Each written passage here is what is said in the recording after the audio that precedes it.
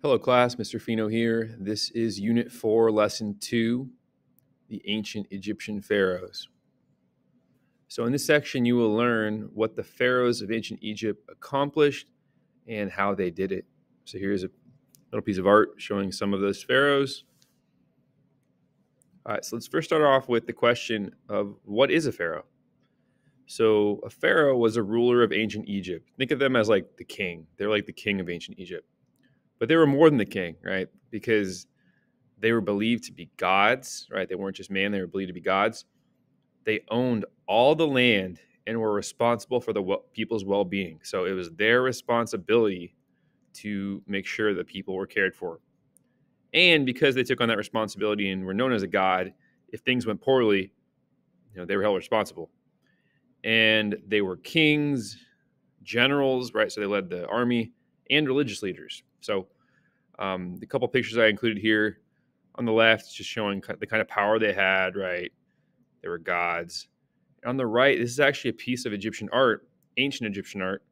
And you can see the pharaoh is a lot bigger than everyone else. And that's intentional because the size of the person just shows their importance, how important they were. The next question, what did archaeologists learn about ancient Egypt in 1922?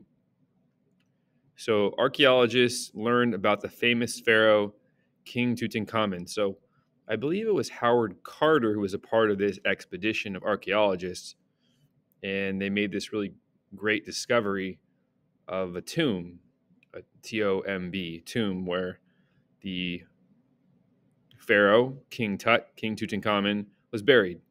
So they discovered the tomb with golden coffins, numerous items, and a mummy. So this picture on the left, I believe that's probably Howard Carter looking at the remains of the coffin, the sarcophagus, and the mummy's probably in there. And on the right here, this shows kind of what the tomb looked like inside. So you can see there's a lot of stuff that they buried with the they buried with the pharaoh because they believed he needed all these things for the afterlife.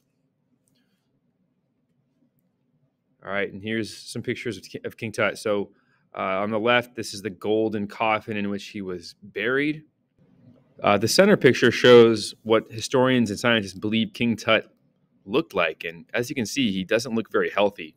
And honestly, that's because these pharaohs were largely inbred, meaning they were the product of siblings having them. So like in the previous family, a sister and a brother would have had King Tut, and so he had a lot of genetic mutations. On the right, this is, I believe, the pharaoh's King Tut's body, his remains, the mummy, the weird kid. I'm not sure what he's doing. What was the first period of ancient Egypt? So the first period of ancient Egypt was the Old Kingdom. Makes sense, the Old Kingdom, so oldest. And in this period, pharaohs set up a strong government, a strong central government, and built pyramids as tombs for themselves. So you can see here on the left kind of pharaoh at the top and the people working for them underneath them. On the right is kind of a dissection of what a pyramid would look like. You can see kind of where the tomb would be. So what was the second period of ancient Egypt? The second period of ancient Egypt was the Middle Kingdom. All right, you got old, now we've got middle. In this period, there were many great achievements in literature, art, and architecture. So literature meaning books and stories, like on the left. Art, like paintings and statues. And architecture, which is buildings and temples. And this picture on the right is actually a building where I went to school, where I went to college in Davis, at UC Davis. This is the building where both of my majors were. The social sciences, I majored in economics and history. And it was this weird modern style of architecture. And on campus, we knew it as the Death Star, which we got from Star Wars. And then last question here about the periods. What was the third period of ancient Egypt? The third period of ancient Egypt was the New Kingdom. So we had the Old, Middle, and now we have the New Kingdom. In this period, Egypt reached the height of its power, and pharaohs increased trade and built massive monuments. So here's a picture on the left of what trade might have looked like, right? Mostly trading goods. They probably didn't have money at the time. And then massive monuments like you can see here, the Sphinx in the foreground and the massive pyramid in the background. So let's take a look at this map that's showing some of the important monument sites as well as where each of these kingdoms was located. So the Old Kingdom and the Middle Kingdom are actually pretty similar in size, and they're in the same sort of locations, all kind of around the Nile River and the Delta, not quite into Kush.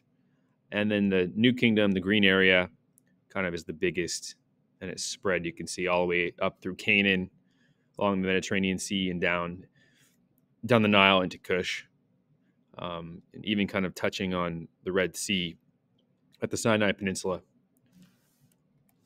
So our first question about one of the pharaohs is, who was the pharaoh Khufu? Khufu was the most famous pharaoh of the Old Kingdom, that first kingdom that we talked about. So Khufu, there's not much that's actually known about him as a person, and there are questions about the type of ruler he was. So he's largely shrouded in mystery. But he did establish the pharaoh as the central authority, and the pharaoh had strict control of the food supply, overseeing the harvest and storage of extra grain. So it would have been the pharaoh's responsibility to store grain in case there were future seasons of famine and they didn't have enough food. They could go to those stores and give food for their people. So here on the left is a statue of Khufu. This center one's kind of creepy, but I guess it's a facial statue of Khufu. On the right, this is just showing what a store of grain would look like. A little bit more about Khufu. He built the Great Pyramid at Giza, which you can see here on the left. This pyramid is made up of more than 2 million blocks. 2 million. And you can see how big they are in this picture. You can see that this man is standing in front of one of the blocks. They're massive. 2 million of these.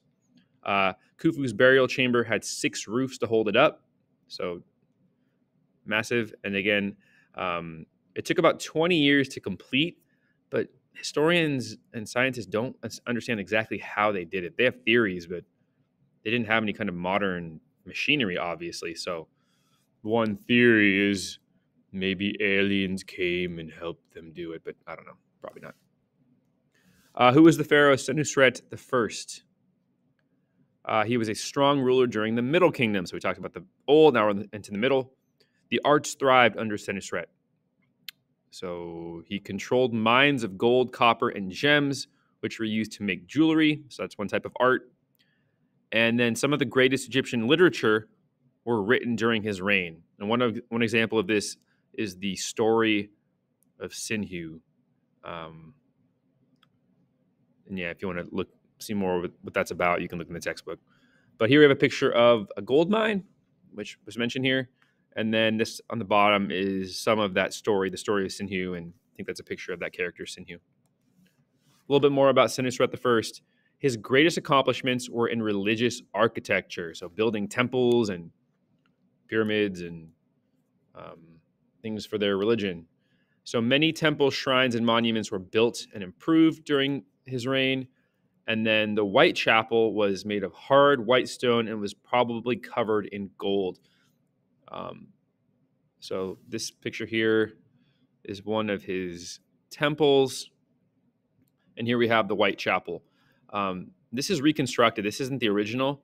The original White Temple was torn down by a later pharaoh to use the resources, but historians and archaeologists rebuilt this to show what it looked like. And again, they believe that it was covered in gold. Who was the pharaoh Hatshepsut? So here's our next pharaoh. She was an important ruler during the New Kingdom and one of Egypt's first female pharaohs. So that's pretty cool. We have a female pharaoh here, Hatshepsut. She encouraged art, architecture, and increased trade. Hatshepsut strengthened her position in several ways. She filled her government with loyal advisors who were required to support her, and she demanded the same respect as male rulers and sometimes even dressed as a man to achieve that sort of respect. So this picture on the left is a statue of what her face is believed to have looked like. Here on the center is a statue again, where she was dressed as a man. And then this picture on the right just shows advisors to the pharaoh. A little bit more about Hatshepsut. Her big thing was she promoted trade with other countries. And one of the most famous trade expeditions was to Punt, an African kingdom at the southern end of the Red Sea. Um, and she built a wonderful temple at Deir al-Bahri, which was built into a cliff above the Nile River. And the entrance was adorned with obelisks, which are they're like very thin sort of columns, and 200 Sphinx statues. So this picture showing trade. And then here we have a picture of, on the left, it just shows where Punt is, the African kingdom where she traded with, right? You can see it on the bottom of the Red Sea. And then this picture on the right shows her temple at Deir al-Bahri, right? So you can see how it's built to the side of the cliff. And this is a famous temple that people visit today in Egypt. The last pharaoh we're going to look at here is Pharaoh Ramses II. So he was the most famous pharaoh, and he ruled later in the New Kingdom after Hatshepsut for more than 60 years. Ramses was best known for his military leadership and building many monuments, so he's a strong military ruler. And Ramses, he did use his power to excess, meaning he abused his power. So he had over 100 wives and more than 100 children, which is pretty crazy. And he built hundreds of statues dedicated to himself. So he was full of himself, essentially. On the left here, we see a picture of him as in the military, and on the right, we're going to see at the temple at Karnak, which we'll see a couple more pictures in a bit. But lots of statues just of himself. A little bit more. He fought in the army as a captain at age 10, which is pretty impressive that he was a captain in the army at age 10. He signed the world's first peace treaty with the Hittite Empire. That's a pretty big deal, and that's what this picture on the right is, pieces of that treaty. And then Abu Simbel, so it wasn't the temple at Karnak. Abu Simbel is one of his more recognizable monuments, a temple carved into a cliff along the Nile River. And there are 4 giant statues of himself at the entrance. So let's see what that looked like here. So all those statues in front of that temple are him, right? He's in the front. And then this is from a distance. You can see where its location was along the Nile. So in conclusion, the summary here, in this lesson, we learned about the major Egyptian pharaohs and their accomplishments. All right, thank you.